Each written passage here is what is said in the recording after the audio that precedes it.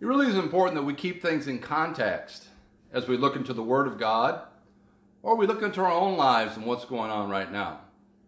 Hi, I'm Craig Fritchley with the Sanctuary, and the past couple devotionals we've been talking about how when God came to the tabernacle in Exodus 33, He talked with Moses face to face as a man talks with his friend.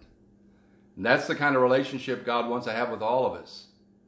But when you look at this scenario in context, you see it was just a few days earlier that the children of Israel failed miserably. God had called Moses up into the mountain, and he was there for 40 days, and God gave him the law. He gave him the 10 Commandments. He came down with the tables of stone. And when him and Joshua came back toward the camp, they heard the sound of war. That's what they thought. But it was really the sound of idolatrous worship.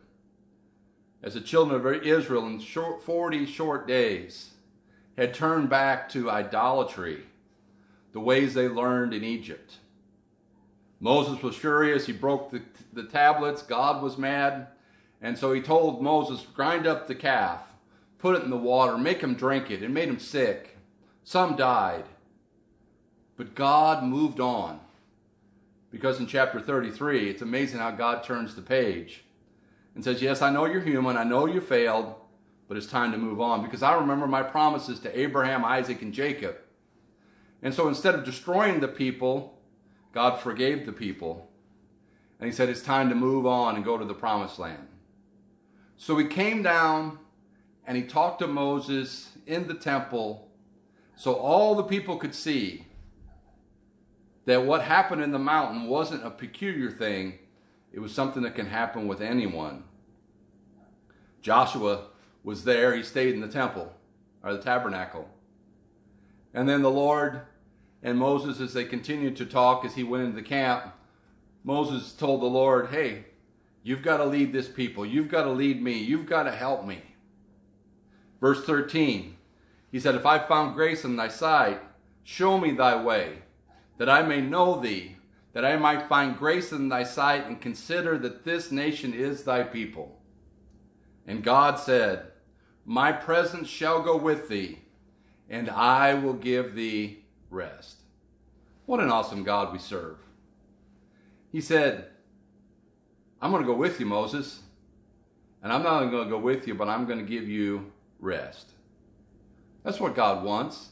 God wants us to have a personal relationship so that we can navigate life, and he wants us to find rest and peace in our lives.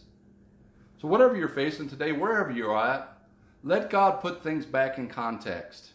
Your life might be a mess right now, and things might seem like it's out of control, but let God speak to you. Let God forgive you. Let God help you. Let God guide you and lead you. Because his plan is face-to-face communication, personal communication with his people. And God wants you to know him. He wants to talk to you. And he wants to give you everything that you need as you go forth. Moses told the Lord, if thy presence go not with me, then don't take us anywhere. Don't carry us up thence.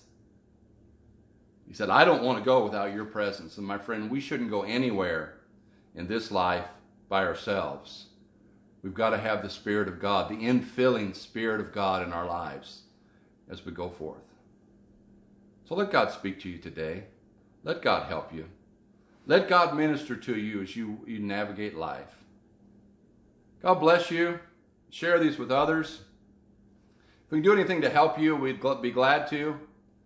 We want you to have your own relationship with the Lord.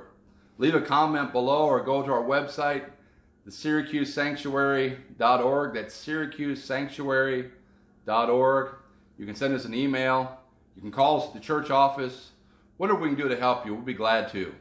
Because we want to see you get to heaven and hear God say, well done, thou good and faithful servant. Have a blessed day.